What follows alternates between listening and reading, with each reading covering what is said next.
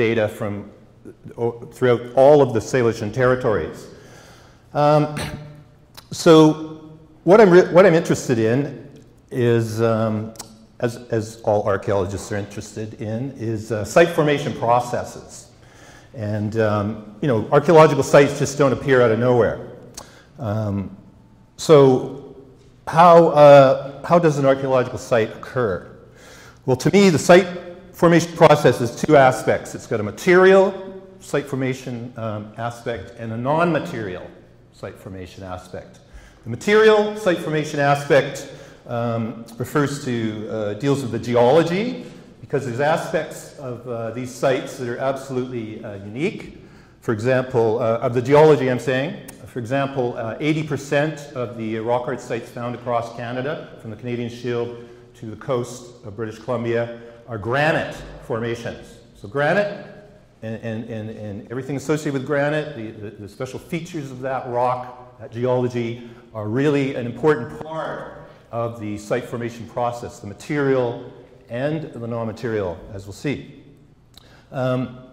So material culture includes the site, it also, or the geological formation, it also includes the material culture that's found at the site. For example, the paintings or the carvings that appear in the rock surface, and they also consist of surface and subsurface deposits.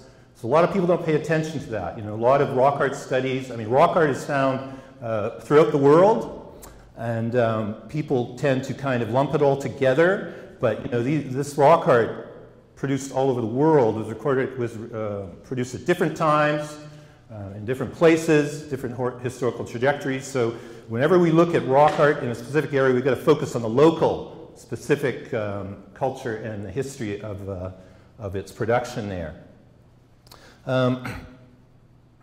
So the material is, you know, the stuff of archaeologists.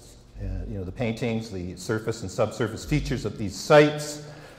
And a lot of people don't put those together either. So I'm very interested in how those interact, the archaeological deposits and the paintings. Now, the non-material site formation process is the one that really kind of interests me, because that's the prior knowledge of place and time. It is basically the indigenous theory, the indigenous anthropology, you will, which relies on systems of knowledge that are different than Western systems.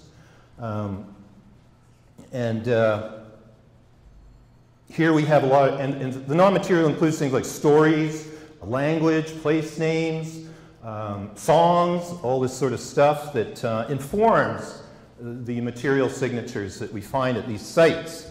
And I'm really privileged to be able to work in this area because of the direct historical and cultural continuity between the people, the descendant communities that are here today, and the archaeological remains of the past.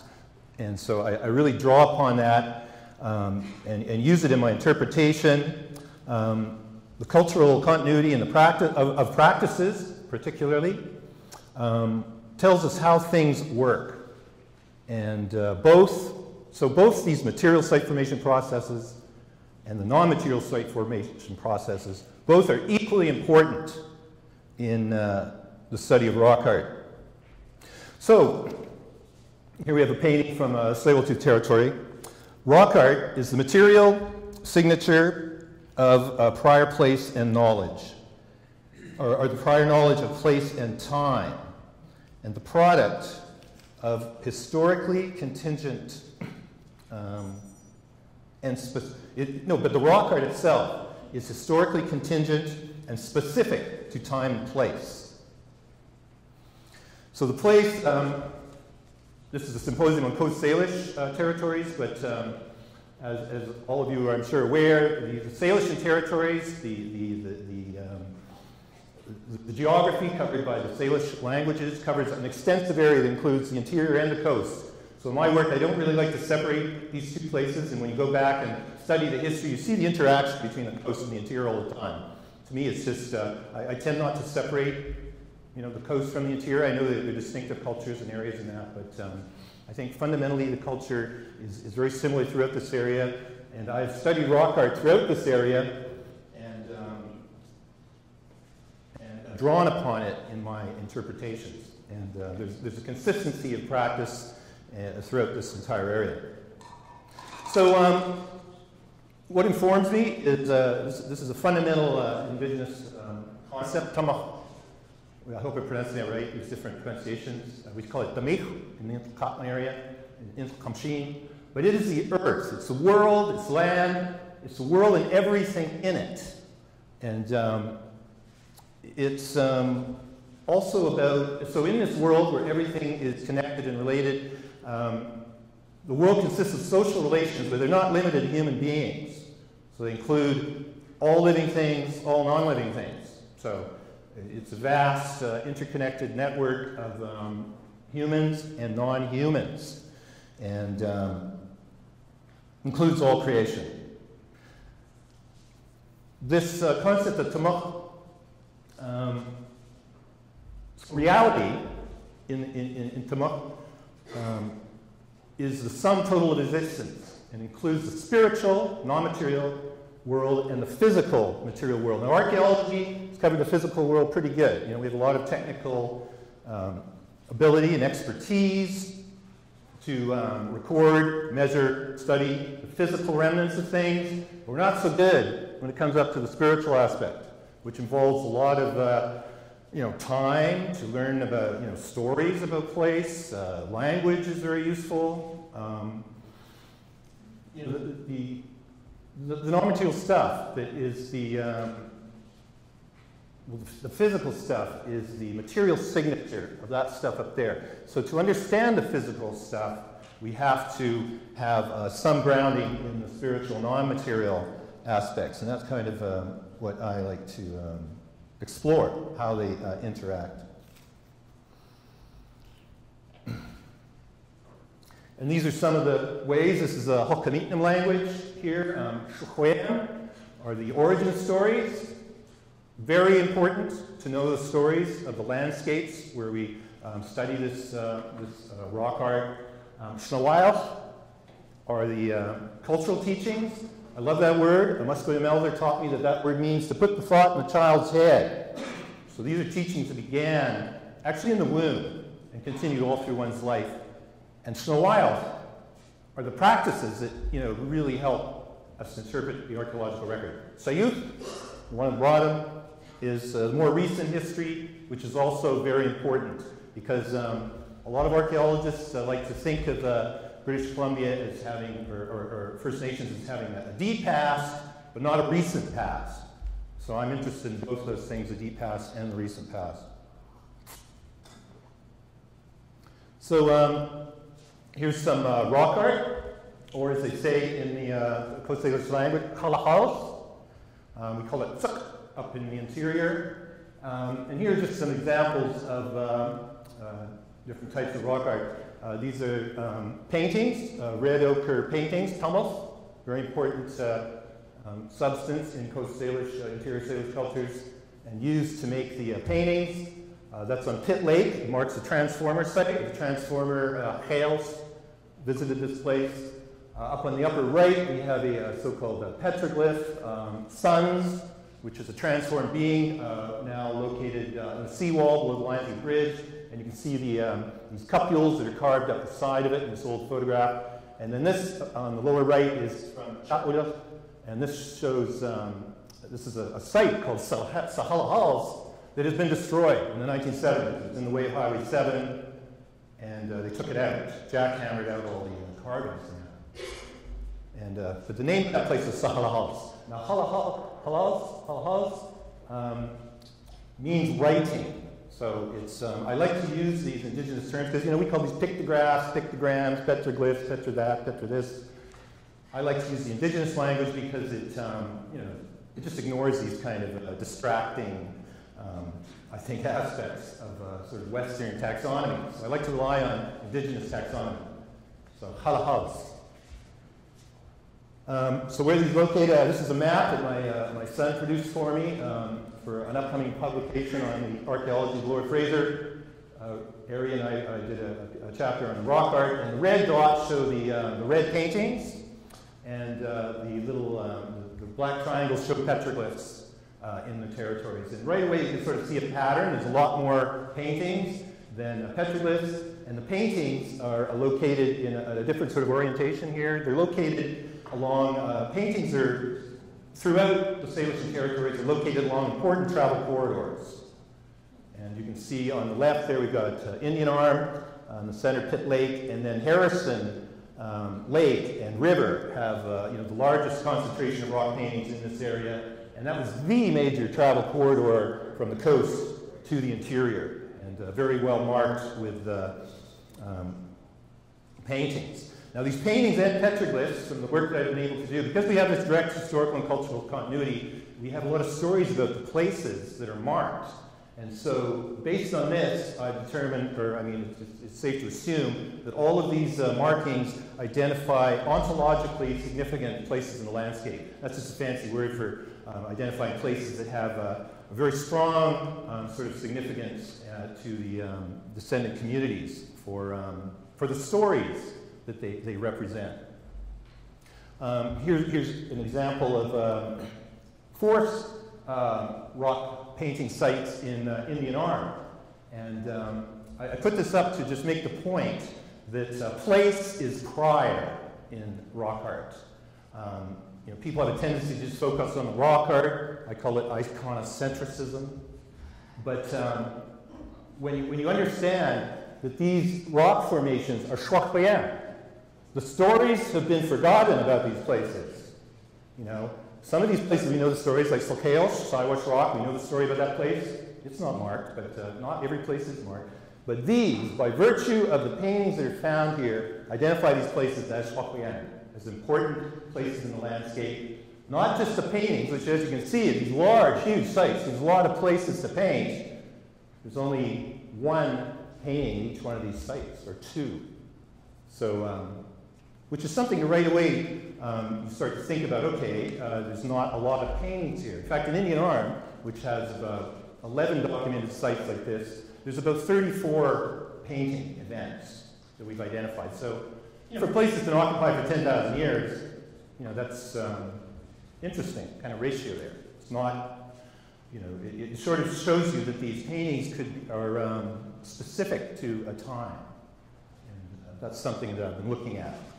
So places prior, paintings secondary to the place.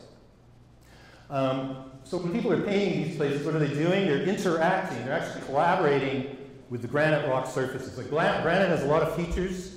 It fractures, groundwater flows through it, and it leaves this deposit everywhere. It's a mineral precipitate that's carried in groundwater and it flows down over the surface of the rock. It forms these huge white amorphous shapes. And this is a really good way to identify sites because this is very important to the selection of sites for painting. And you can see up here in the top, these are from a rock shelter in Indian Arm, Tsleil-Waututh. And you can see how the artist has incorporated this mineral precipitate, which is also called steliothem, great word, into the painting. You can see up here that white stuff coming down, and there's sort of a figure there that's incorporated partly into it. Over here, there's the white amorphous design, and then the paint is incorporated into the design. So what this shows you, a lot of people go to these sites and they'll draw the images, and create these two-dimensional images. But divorced from the geological context, they don't mean anything. I mean, you have to, the artist, the painter is interacting with this place. Like I said, a collaboration between the rock and the person. Here are a couple more examples from Tsleil-Waututh showing, I've got the original photos on the left, what the painting looks like today, and on the right we see digitally enhanced paintings, which I use a ImageJ, it's a plugin called D-Stretch. I use it with the ImageJ application on the Mac. You can take any digital photograph, put it into this ImageJ application, and it will digitally enhance, bring out the red ochres. Here, they're not too poorly preserved, but or not too badly preserved, but you can see how the image comes out a lot better. But I want you to point out how the image is defined by the cracks in the rock here.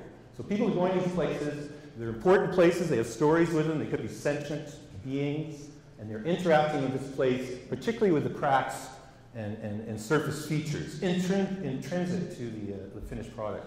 Here's some paintings on Harrison Lake. You can see two images here. This is what they look like to the naked eye. And then when you use this D-stretch application, you can see them a little better. But one thing we don't see when we do this, we don't see like a palimpsest of images. We don't see like, hundreds of these images, giving you the sense of way back in time. In Australia, they've done some studies on some of these sites, and they've got graphic stratigraphy, is what I call it. It's going back 20,000 years. Here we don't see that. We maybe see 2-3 episodes. Here's an image from a site I've been working on in the Stein River Valley. It's a little outside of Coast Salish, but the Stein River Valley is a direct travel corridor to the coast. And here's some paintings on you would see with the naked eye, and then the D-stretch, enhances the red ochre. You can see this is one of the few examples that you find in the Salish world of overpainting. You see there's an earlier image there, overlaid with later images. There's probably 2, I think 3 episodes of superpositioning here. Extremely rare to find something like that. So that's the graphic stratigraphy, which I've been looking at in my dissertation to get a sense of the site's formation process. And we also do subsurface excavation, because this gives you an idea of the practice that's going on at the place. Here we can see a little excavation we did down to sterile soil. Very shallow deposit at this site. But you can see there's a hearth there that someone's built, and we have a 1.5 millimeter screen. If we used a 1/4 inch screen, we would have found nothing here. But we used the 1.5 millimeter screen. We found a piece of tamarack pitch from the Western Larch. We found spirally fractured bone, probably to extract marrow. We found all kinds of nice flora, like these rubus and prunus, which have been used historically to produce paint.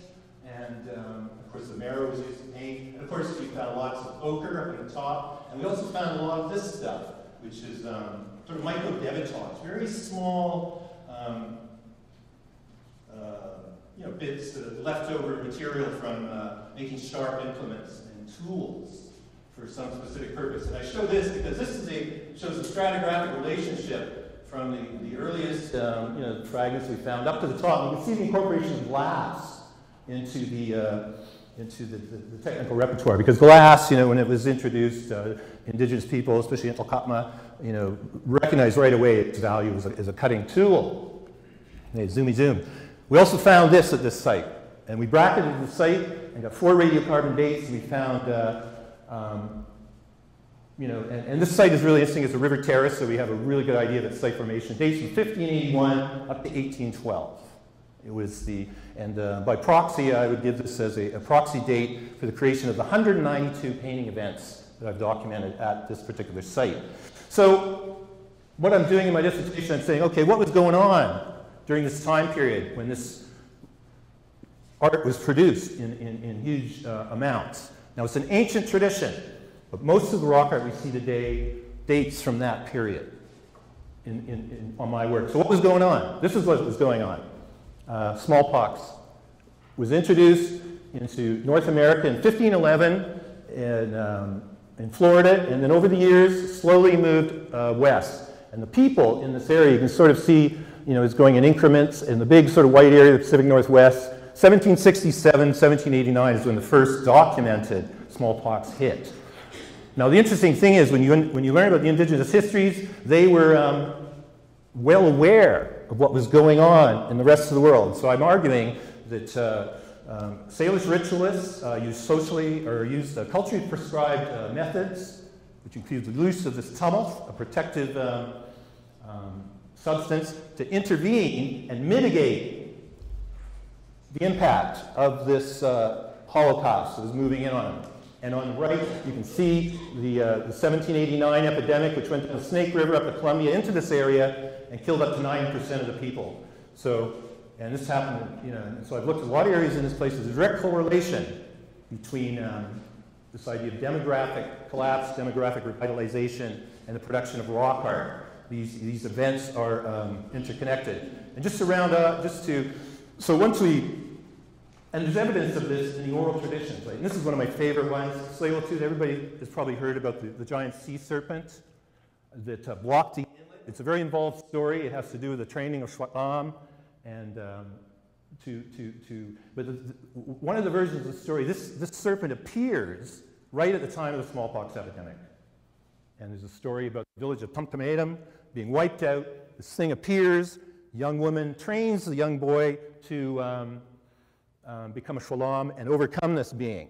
So this is an ancient sort of template that's been adapted to the colonial time period. And what's really interesting to us is the stories where this serpent is associated or strongly associated with all the rock painting sites in the Tsleil-Waututh territory, suggesting a connection. These people were marking these places to remind people of the significance of them. And in that regard, rock art is a material signature of prior knowledge of place and time. So I'll leave it at that. Thank you.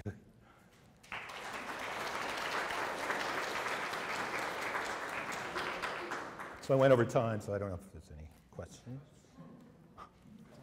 Why did you go over time?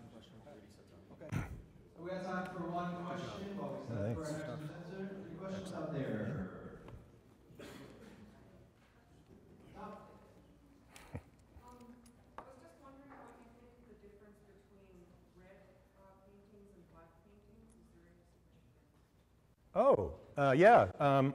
That's a really good question. And the majority of rock paintings in British Columbia are red paintings. And the black is very, I can think of 5 places that have black paintings. And what I've learned and what people have recorded in the past is that black paintings are associated with witchcraft and some specific practice that was different than marking these places with a red paint. So, but yeah, very, very few of those black paintings. Yeah. I'm just wondering, in your publication and creating these maps where you're showing where all of the rock art is and the photos that you have circled Yeah. Where the rock art is, what are you doing to protect these sites by releasing this information? And are you working with First Nations communities to ensure that you have permission to publish them? Oh yeah, totally. Like the pictures I showed with Tsleil-Waututh, I've worked with Tsleil-Waututh documenting all the rock art sites in Indian Arm, and these will not be published. There might be a community publication. My dissertation, yeah, I'm very aware of the sensitivity about this issue because my Tahu, we have a lot of rock art in our territory and we attach the same significance as the people here. So I draw on that kind of knowledge, my own prior knowledge of this stuff in my tribe to kind of negotiate my way through this because I know it's a very sensitive topic. But I also know that these paintings were left there deliberately by, the ancestors as a message. They were all very visible along travel corridors, and they were a very deliberate kind of act. Yeah. If I could add, because we're from Tsleil-Waututh, that when we make our maps, they use some kind of formula where people could take a look at that map, but I don't know the buffer zones. I don't know what the proper Goes all fuzzy. vocabulary is. Like, it would be very difficult for someone to go and search for those things if they got a hold of one of our maps. Yeah.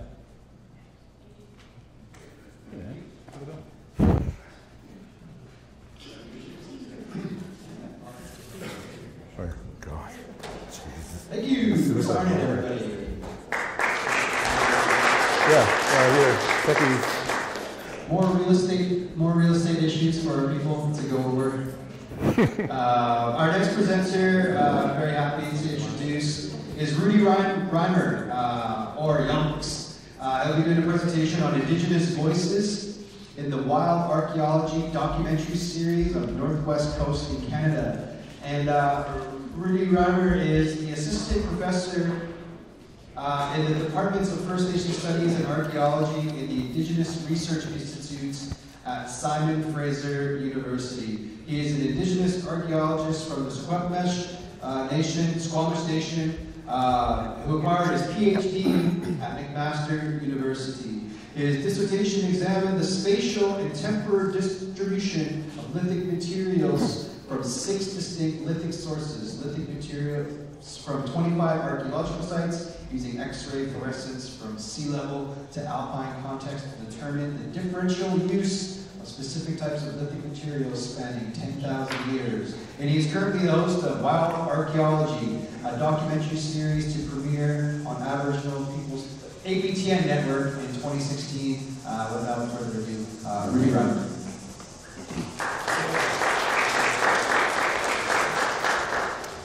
Jake Quintomi, Aquila, Sleutus, Timo, Douglas College, Youngs, Queens, Scottish, Station, Rudy Reimer, Relate, Station, Whitechap.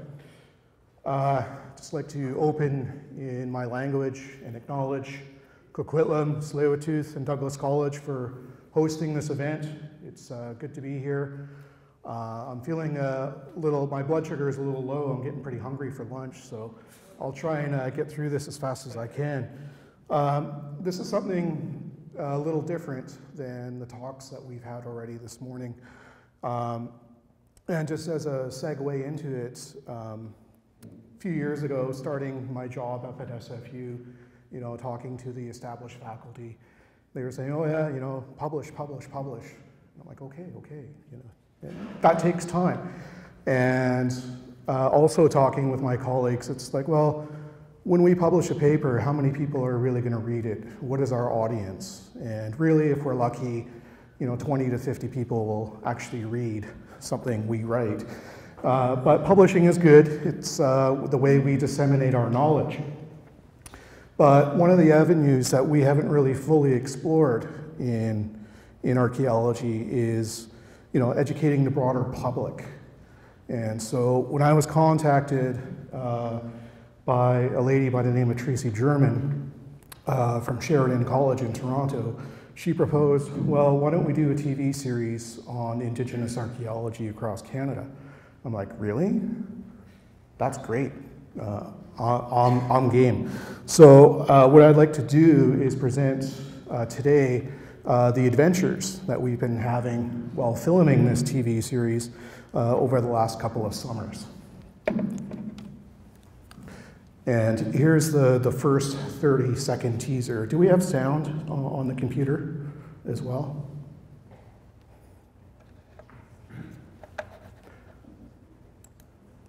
Hopefully this will work.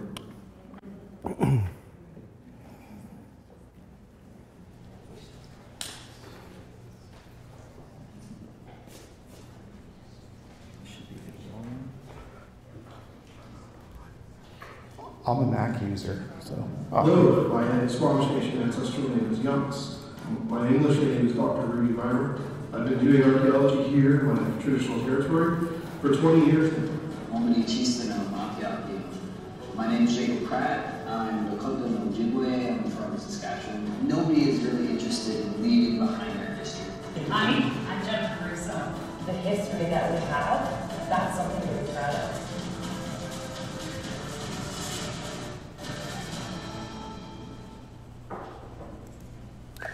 So there's a 30-second teaser. As I mentioned earlier, I'm from the Squamish Nation. I did my BA and MA up at SFU. I went out east to Hamilton, where I did my PhD at McMaster. And I got somehow hired at SFU back in 2009. Very lucky to have an academic job. I'm 75% time in First Nation studies, and 25% of my other time is in archaeology. And I've been doing work here in the Coast Salish region for a long time now. And it's really interesting getting a little older. I'm the one who used to do interviews and research, but now it's kind of the tables have flipped around and people are interviewing me. And here's a little fun shot from last month out in southern Alberta at Head Smashed In, using my Darth Vader force powers to make sure that the film crew is doing their job and got to get things moving. So I'm the main host of the show, Wild Archaeology, and I'm sort of the teacher, the academic, the professor. And I also have two co-hosts, younger co-hosts, and I send them on sort of archaeological Indigenous knowledge missions in each episode. This is a young fellow, Jacob Pratt. He's Dakota and on the Shawnee descent. He's very talented. He's a good actor. He does voice acting on cartoons for kids shows. He's recently bought a drone and becoming a budding videographer. He performs traditional hoop dances, and he's a musical composer who has CDs out where he plays flute, but also he's a stage composer and has produced many shows. The other co-host, her name is Jennifer Brousseau. She's from the Serpent River First Nation. She's an actor, singer, producer, director, writer, teacher, and activist, and has a budding interest in ethnobotany. Here's our production team. These are the people behind the camera.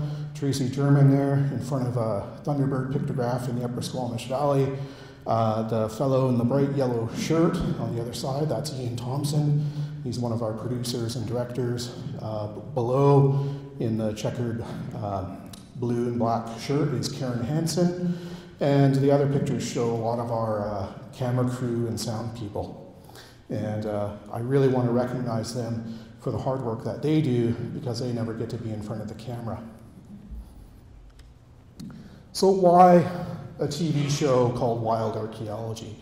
Well, we as archaeologists, as scholars, have really written a lot about how to integrate Indigenous views in publications. Well, this show does focus on the science of archaeology, but it also presents the voices from various First Nations communities and individuals, and blends those perspectives together on how we can really understand the past in a broader sense. So really, it's the voices, the cultural knowledge, and experience that is by, with, and for Indigenous peoples across the country. And so we explore new and different ways on how this Indigenous perspective can grow in archaeology. And so I see this TV series as Indigenous archaeology in a new form, getting it out of the books, the articles that tend to only circulate within a small community. And really, I mentioned before, yeah, we might be lucky that 50, maybe 100 people read one of our publications, but what we're really hoping for in this TV show in the first season, if it's successful, is that we're going to be reaching probably about 100,000 people. And so think about the impact on getting the voices and opinions about Indigenous history and archaeology out to the broader public. We're hoping that it will be a big success. Here are some shots of some of the various places we've been to.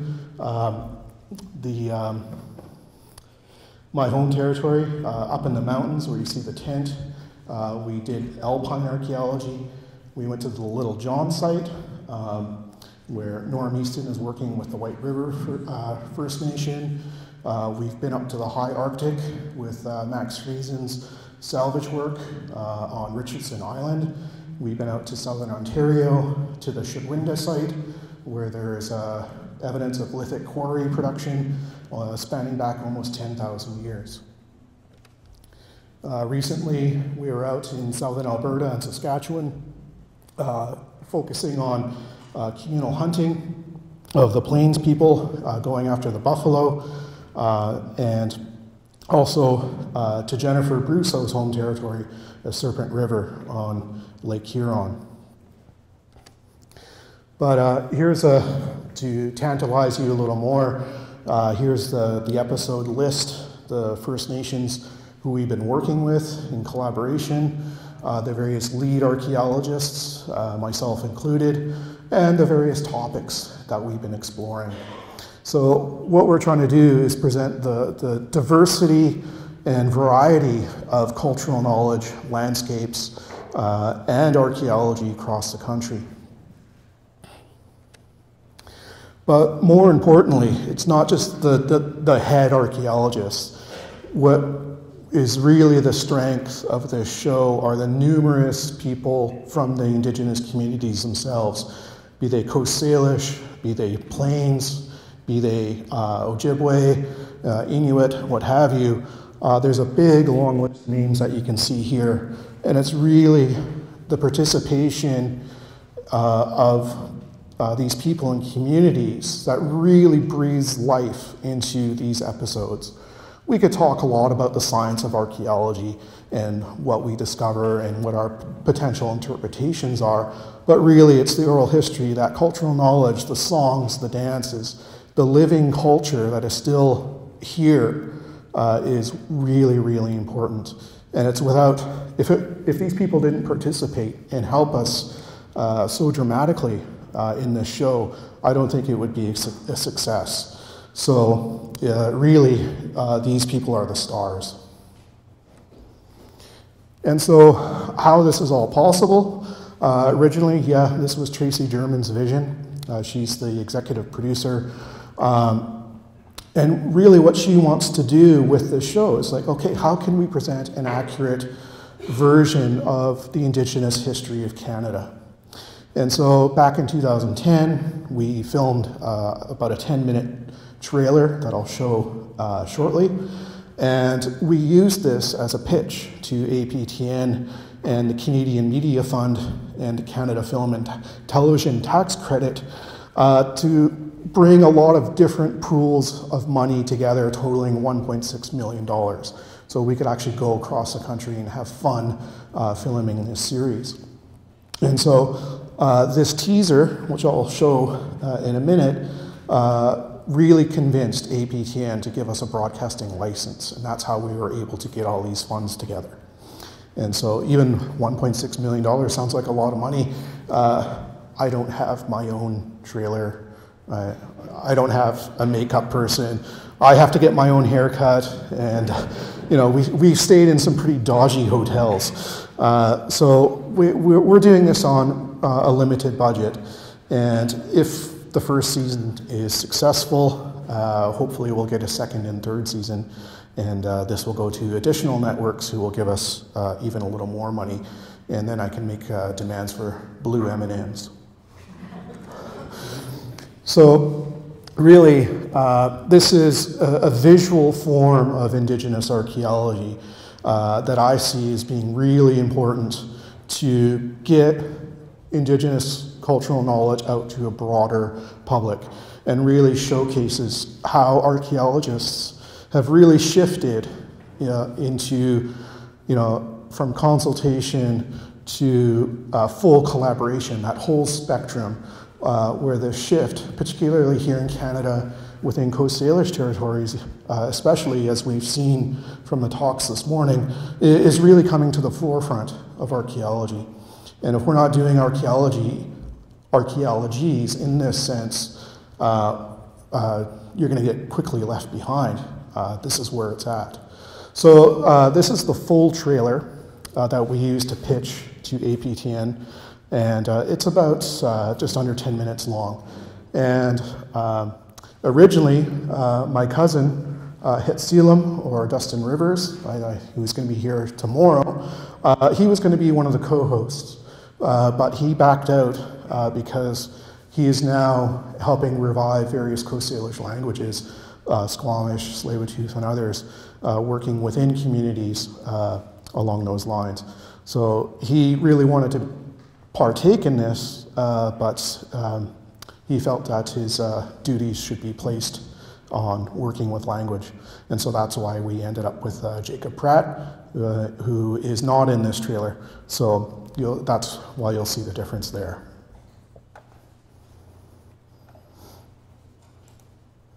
So here's the official webpage, Pale Fox Productions, and here's a little more information about the show. But this is the fun stuff. Hello, my Squamish Nation ancestral name is Yunks. My English name is Dr. Rudy Reimer. I've been doing archaeology here in my traditional territory for 20 years now. My name's Jacob Pratt. I'm the Coquitlam of Ojibwe. I'm from Saskatchewan. Nobody is really interested in leaving behind our history. I'm Jennifer Russo. The history that we have. I just realized this is the first trailer again. Let's see, this one here should be the, no, that's not it either. I'll just do another search. So is it actually No, to be honest, I'm leaving Monday for Labrador, and out there we're going to be filming the final 2 episodes. So after we do the initial filming, there's a lot of post-production and editing, and so we're hoping for the show to be airing on APTN early in the new year. We have a Facebook page, there is the website, and so when it comes close to the first episode airing, we're really going to do a media push to make sure as many people can watch as possible. Here's the longer trailer. Hi there, my name is Jennifer Russo, and I am from the beautiful community of Circular First Nations in Northern Ontario. My name is Squatchalton. My English name is Dustin Rivers. My background is in cultural teaching and language. I'm here to share a little bit about what I was taught from my elders about our history and our culture, the language, and connection to our land. My name is Dr. Rudy Meyer. I'm an archaeologist, but I blend my investigations of scientific data and information with cultural information from my home community. Dr. Rudy. Hey, how's it going? Good, how are you? Good. So we're What I thought we'd do today is retrace some of the path of the Transformer Brothers. We're up here in Squamish, and this is Howe Sound here. It's the core part of the Squamish territory.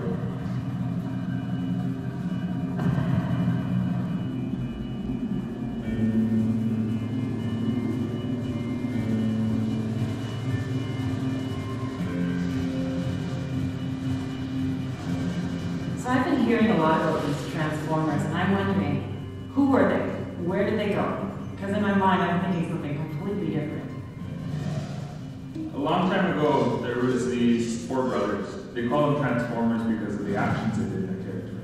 And their name was Kais, and they traveled in a canoe. And as they were coming through the territories, they would transform things like animals, human beings, places, and were actually having an impact on the land and history of the people. And so our territory is full of sites and full of history of where they've been and what they've done there. It could be some of the mountains have been transformed by the Transformers.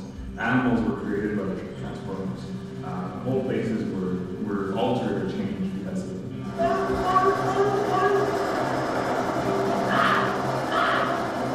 Oh, got his attention. Oh, have you ever tried steel? It's gross. And so our history talks about them and where they were as they were traveling through. And so there's sites all the way through our territory as they entered our territory and came through it. And so it's kind of like, now we're looking at using it as a map to see where did they travel and what archaeological sites connect with those sites and those areas now. Wow, that's amazing. This rock up here has a little bit of an overhang on top. So just like any modern artist would choose, this is an ideal canvas that it's protected from the elements somewhat.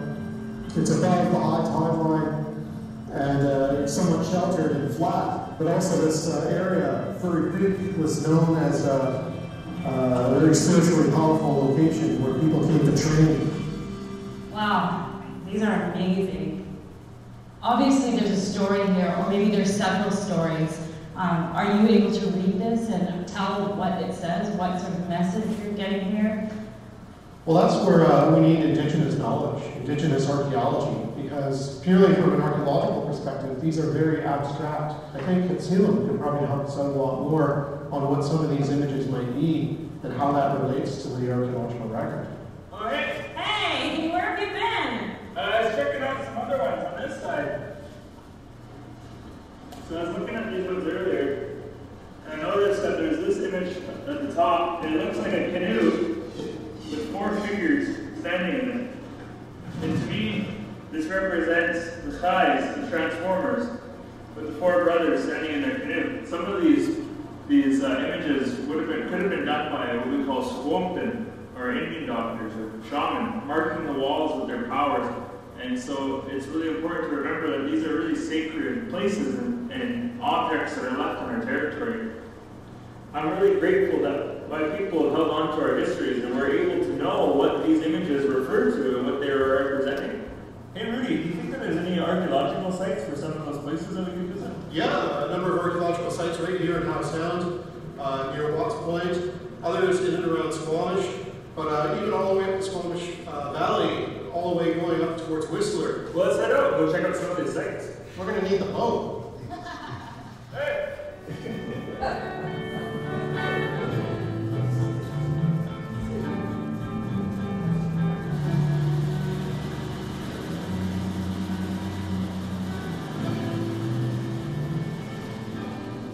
What we do as Indigenous archaeologists is bring oral history, place names, traditions, and integrate those cultural understandings into the archaeological record. That gives us a much more nuanced understanding of the ancient past. We're going to have to go up this logging road for a little way, and then probably do some bushwhacking off into the forest. This is exciting. Well, wait until the pavement ends. It'll get a lot rougher. Rough is good.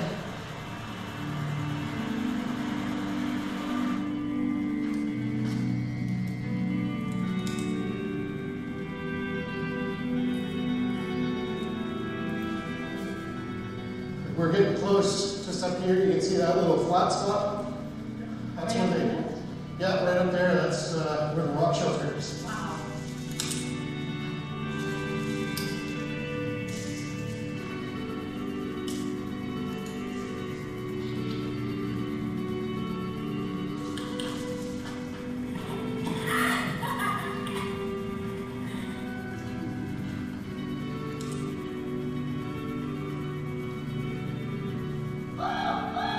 You guys stuck around the back way. Or, well, it looks like we're here already. Finally got to our destination. So a lot of people ask me, how do you find sites such as this? And there are a number of factors that archaeologists have to take into consideration. Natural resources, the plants, the animals, fresh water, flowing water, are all factors that would make this and other places similar to it very attractive to people hundreds of years ago or thousands of years ago. We can put all these variables together of the landscape and pick areas of high potential to focus our energy and our efforts. So Rudy, as an archaeologist, where do you begin? How do you start looking for artifacts? Kind of systematically and very carefully look at the surface underneath this overhang here. And generally what we look for would be stone tools, animal bone, a fire pit, which would have charcoal and fire-cracked rock, but also maybe soot staining on the roof of the shelter here. Hey, what do you got there? Is this something? I think so. Something. Oh, wow. Look at that. That's a projectile point. Good eye. Well, I think we should take this to the lab.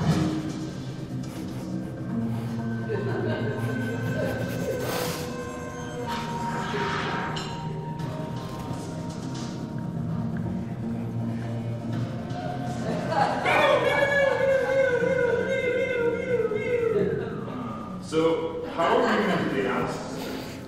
Well, it's pretty straightforward, actually. You can take the projectile point that we got from the rock shelter and just lay it flat right in front of the instrument. Perfect. So what does that tell us about our ancestors and what they were doing in the past? Well, this is where Indigenous archaeology comes in. We can do all the scientific analysis that we want, but how we interpret this data is really important. And so this shows that our ancestors, thousands of years ago, had trade relations to make materials such as this projectile point. Were you able to tell how old the site was that we visited? Yeah, fortunately, we took organic samples, bone and charcoal, from the rock shelter. And the date that we got back for this site shows that this place that we went to is 9,000 years old. This is some cutting-edge science that we have going on here, and I really look forward to traveling across the country and learning more about Indigenous peoples of this nation.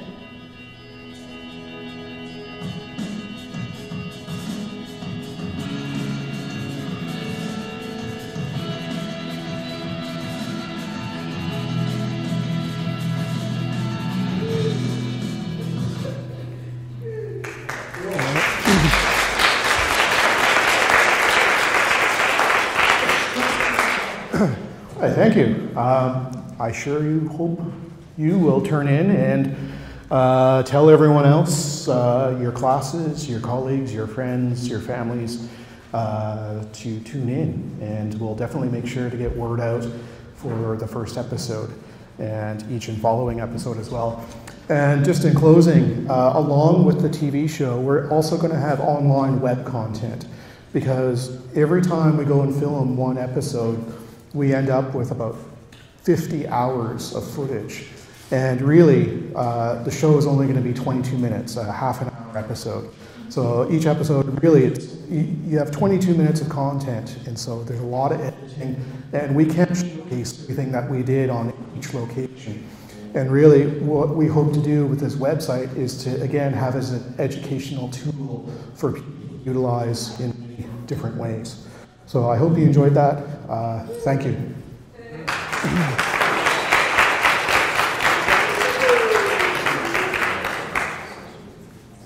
Thank you, sir. Questions? Anyone? Everyone's hungry. Everyone's hungry. Yeah, I want to thank you all. We got past the first leg of this. Thank you. Thank you to Rudy. Thank you to the rest of our presenters. We've embarked upon a journey, and I think it starts with these conversations. And like I said, like the nature of this archaeology, we just scratched the surface of this.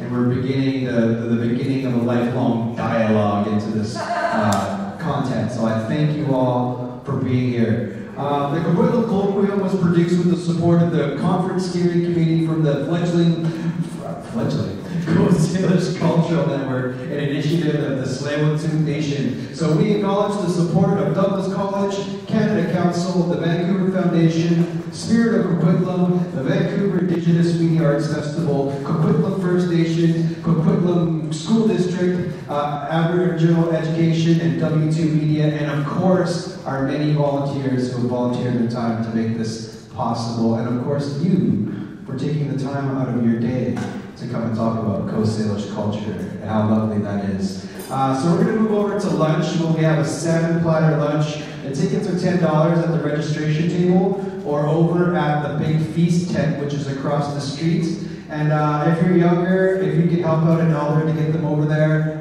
we'll try to get some volunteers to help direct people across to share this salmon feast, because, you know, in the Coast Salish tradition, if there's not salmon, it's barely a gathering. So get it while you can, and thank you, and we'll see you back here at like 1:30 or something like that. I don't know. Thank you, everybody.